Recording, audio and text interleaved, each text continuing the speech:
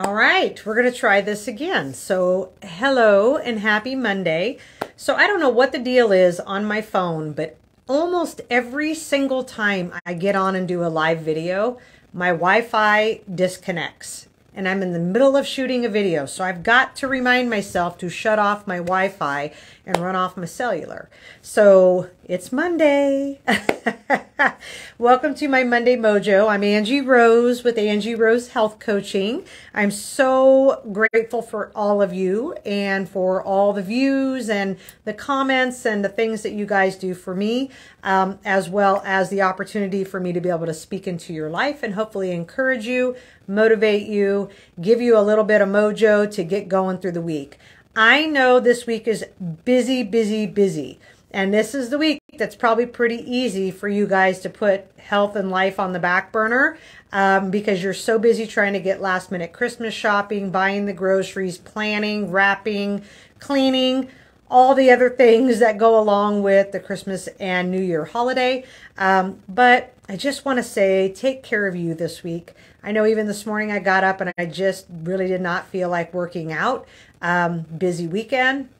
But did it anyway, and I actually am really glad that I did because it may just help me to feel a little bit better, or a lot better, I should say. So a couple things I want to talk to you about before I hop into our video topic of the day is, number one, Angie Rose Health Coaching is going to be closed this week starting December 23rd, which is Friday, through January 1st. We will be back in the office January 2nd, ready to go, raring and ready to help you guys with your New Year's stuff. Those of you who do purchase supplements and things from me, I want to make sure that you get into the office before Thursday at 6 p.m. to get what you need, okay? Because this girl ain't coming in. I'm not coming in. I'm not meeting you here and getting a message saying, hey, I forgot to get this. Can you get it for me? No. I'm on my staycation. I want to stay home. So anyways, so just make sure you get that taken care of, okay? So the second thing I want to talk with you guys about is, usually about this time, I am marketing over the next few weeks my New Year's group coaching program. So I just want to let you guys know, after much thought and really thinking it through, in January this year, I am not going to do a group coaching program. I have some things that are just keeping me super busy, and I know that I cannot give my all to it, and I don't want to do it halfway. Okay, so I'm working on it. I have it almost done, but just some things are going to be coming up in the beginning of January when you guys are going to want to get started. That is going to put a little halt to it. So I have decided that I will do a group coaching program in March and kick that off then, okay? So you guys still have the opportunity to come work with me one-on-one, and I'm really hoping you guys will consider working with me to kick your new year off right, okay? So sorry that there will not be a cheaper version of my program in January, but unfortunately, I've just got too much on my plate to add that extra to be here late on a Monday night and that sort of thing, okay? So hopefully you guys understand that. And, you know, if you guys are already thinking about what you want to do, I highly recommend, if you've thought about working with me, I do offer that 1 hour free. I know this week I'm pretty booked up. I have a couple 1 hours, and I know most of you are not thinking about me this week. You're thinking about everything else that needs to get done. But get your butt on the schedule for after the first of the year. Give us a call, get it set up so then it's done and out of the way. You can come in and do a 1 hour free with me, okay? So anyways, today, guys, I want to talk with you about what you're proud of. That's the topic of my Monday Mojo. You know, we get so focused on all of the things that we need to do, where we need to go, what we still haven't done right, that a lot of times we're not very good at giving ourselves kudos or taking a moment to celebrate the wins that you had over the last year.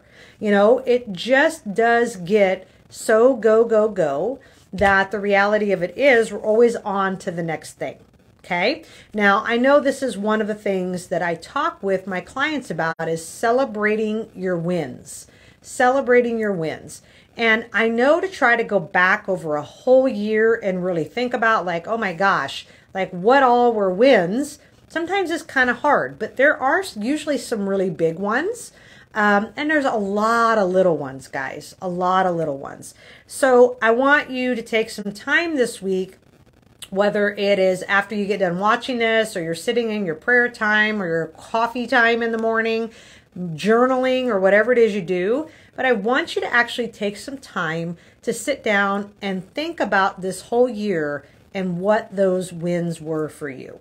What were things that were amazing? What were the little things that added up to the big things? All that sort of stuff. So there is an old Chinese proverb that says this. It says, tension is who you think you should be, but relaxation is who you are. Okay? Now, I'll say it one more time. Tension is who you think you should be. Relaxation is who you are. So let's talk a little bit about that. In our everyday routine, again, like I said, we're so focused on the next thing, and what we've got to get done, or what we need to do better, or how we're going to change what we do next time to be more effective. What if instead you look back and ask yourself, how have I done this better than I did in the past? Or what has been better about my life, right? What did I do this year for myself that I actually crushed and I'm very proud of myself for? I think sometimes there's a couple sides of the road here when we look at things that we've done well. Some people struggle with pride, and all they can talk about is what they've done great and how great they are.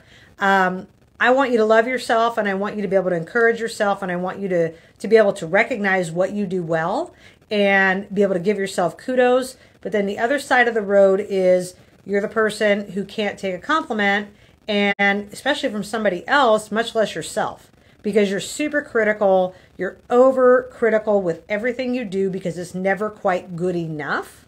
And our goal here is to come to the middle of the road with those two things. It's not pride, it's not critical, it's how do I recognize and give myself honor for what I've done well, but also being realistic and knowing what I can do better. Does that make sense? I hope that it does for you. So here are a few questions that I want to ask you to help jog your memory just a little bit about your last year, okay? So what big challenges did you take on this last year? What were some things that were big challenges? So for example, for me, I moved into my new building and went out on my own 1 year ago in November. And that was a huge challenge. It was right around the week between Christmas, or not Christmas, but Thanksgiving and the 1st of December. So I moved, I grew, I hired 2 employees this year. Wow, that was kind of crazy in itself. I've got a personal trainer in here. I added things to my business. I've now got cryotherapy. Holy moly, guys. I have done a lot of really big things, very crazy and scary and stressful. I'm not going to lie. But guess what? They seem to be going pretty well. So that's positive. Maybe your things aren't as big as mine, and that's absolutely okay. Little things are just as important as big things. Okay? That's the thing you have to remember. What new thing did you try this year? What's something new that you tried that you never would have tried in the past? What did you do even though it scared you or intimidated you? Oh my gosh, you guys. Like, I've done some big things that have been very scary and intimidating. What hard decisions did you have to make in the last year that actually really were probably the right thing, but they were hard? What did you start doing to move forward in your life this year? Maybe you had to give something up. Maybe you had to change a job.